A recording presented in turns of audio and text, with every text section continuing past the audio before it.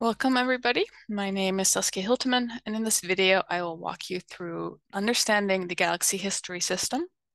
So we have a nice tutorial on this topic. You can find it in the topic Using Galaxy and Managing Your Data, which you can find from the homepage of the GTN. Once you scroll down past these scientific topics, you have this Galaxy tips and tricks. And if you click on this topic, you see that we have a lot of topics about the Galaxy interface itself, about uploading data, histories, workflows, you name it. So today we're going to run through the basics of the Galaxy history system real quick. So different releases of Galaxy, how the history system works may be slightly different in how it looks. So this one was recorded on version 2301. And I will walk you through the changes here. Okay, so you see here your familiar Galaxy with the tools on the left, our working panel in the center, and our history on the right. You see that I have already added some data sets to this history. So every item in your history represents a file. They are numbered just in order that they were added to the history. And you can name them. Let's start with naming our history. So whenever we have a history, by default, it'll be called unnamed history, but it's a good idea to always find a good name for your history. So we're just going to call this something like example history.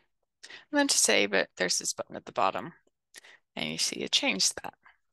Now you probably noticed that there were some more options here, so let's hit this pencil icon again.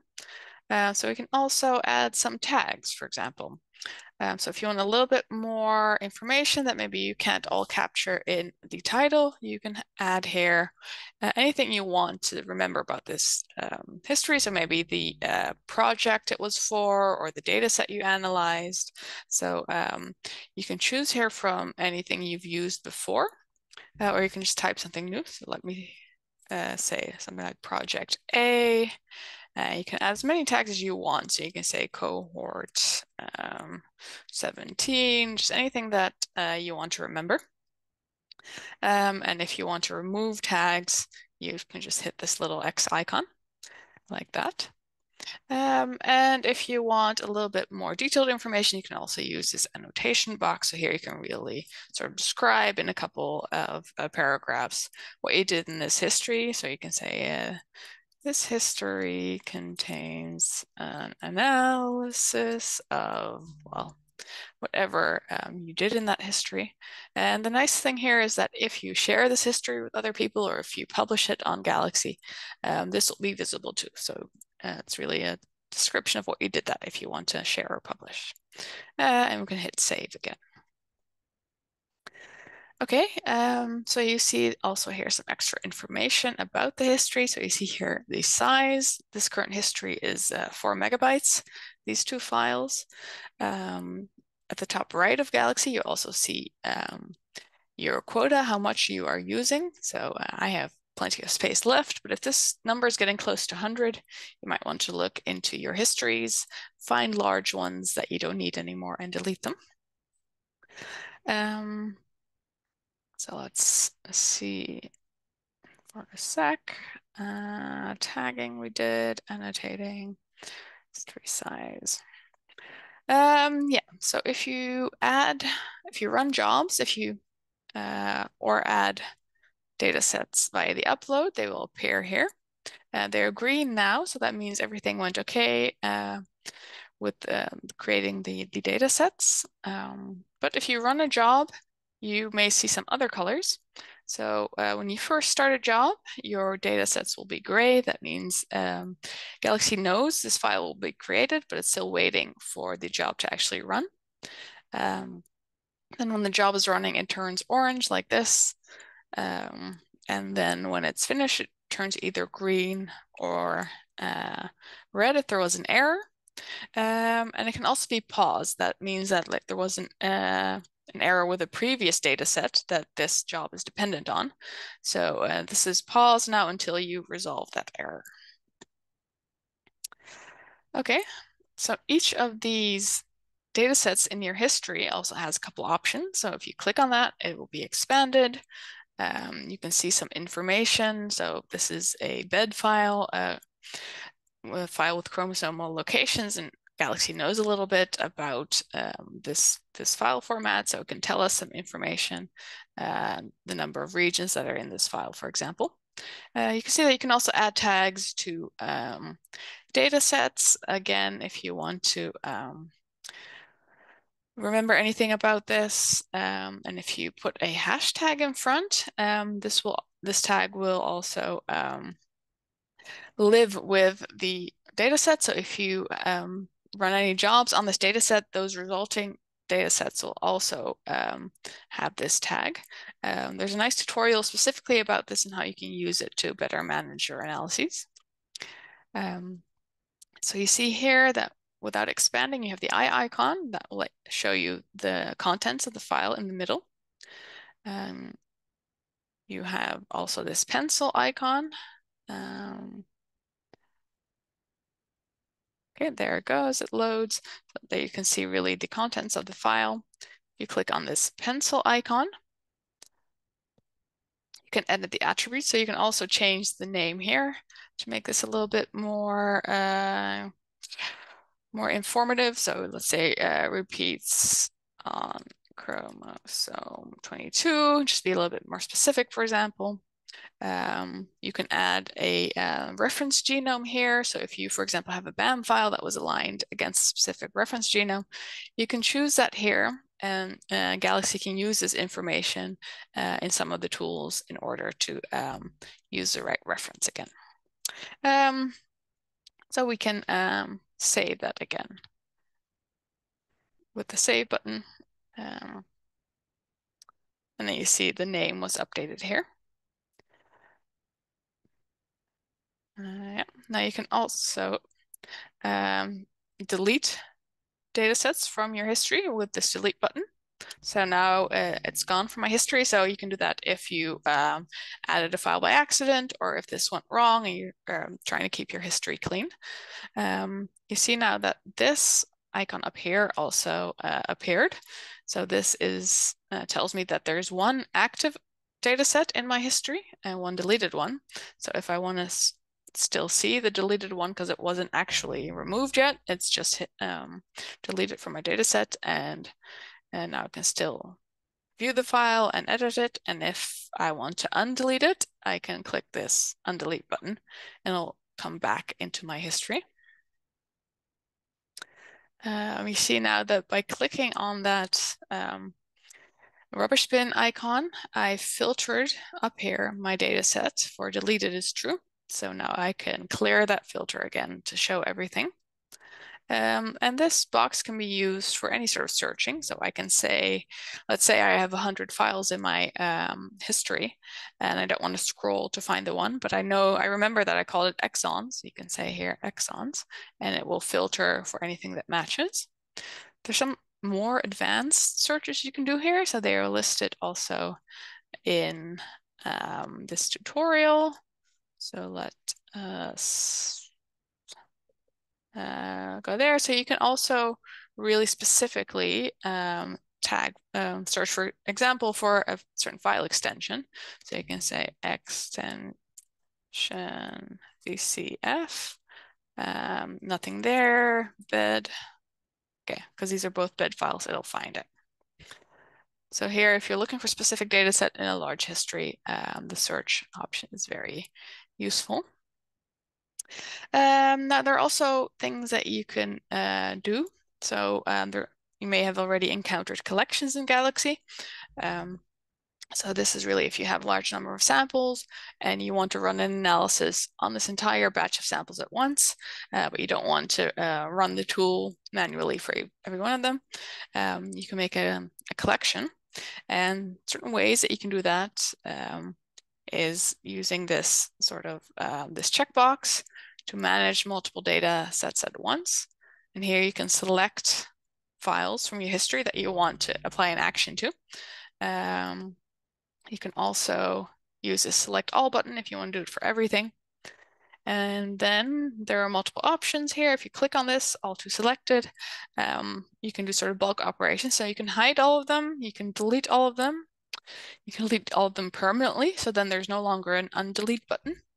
And you can build a collection or add tags to all of them at once, things like that. So that's really nice if you need to repeat the same operation on many different data sets in your history.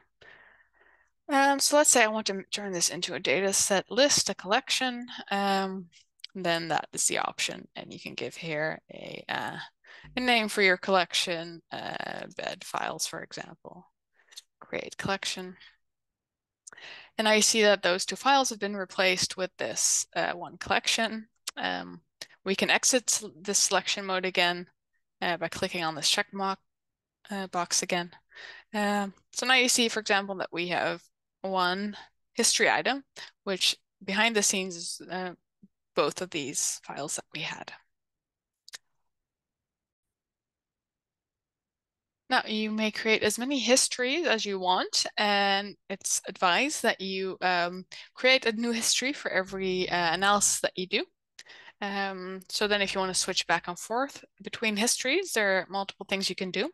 So at the top here, these arrow buttons will show you a list of your histories in order of when you last updated them.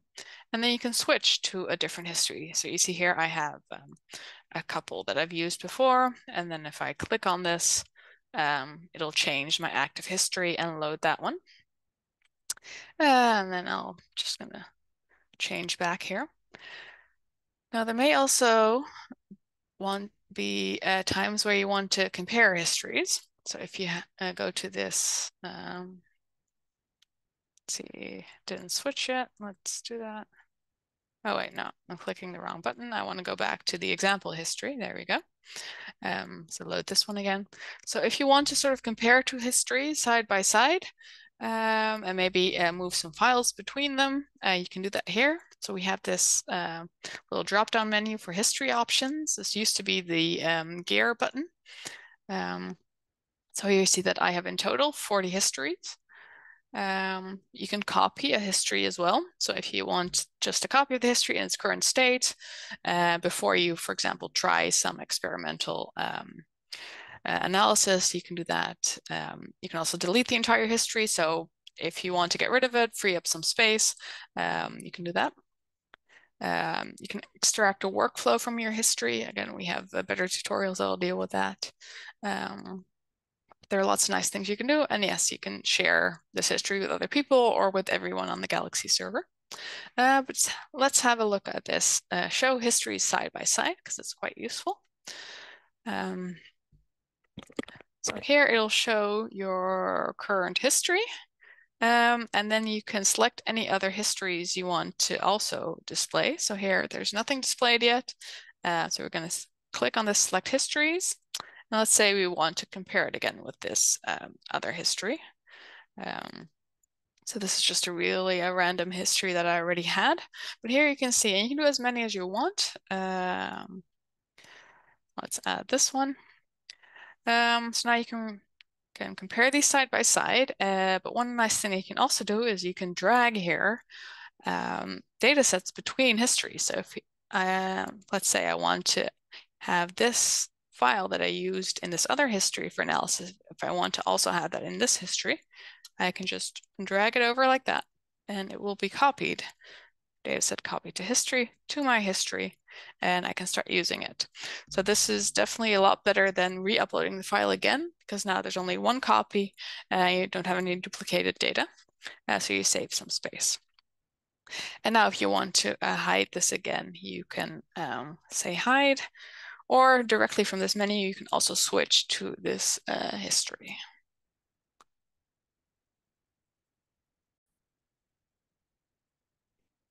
And now for this history that I had, you may have seen this icon that we didn't have before. So files can also be hidden. This is just to keep your history a little bit clean, but you still want to keep the data, you just don't want to show it by default.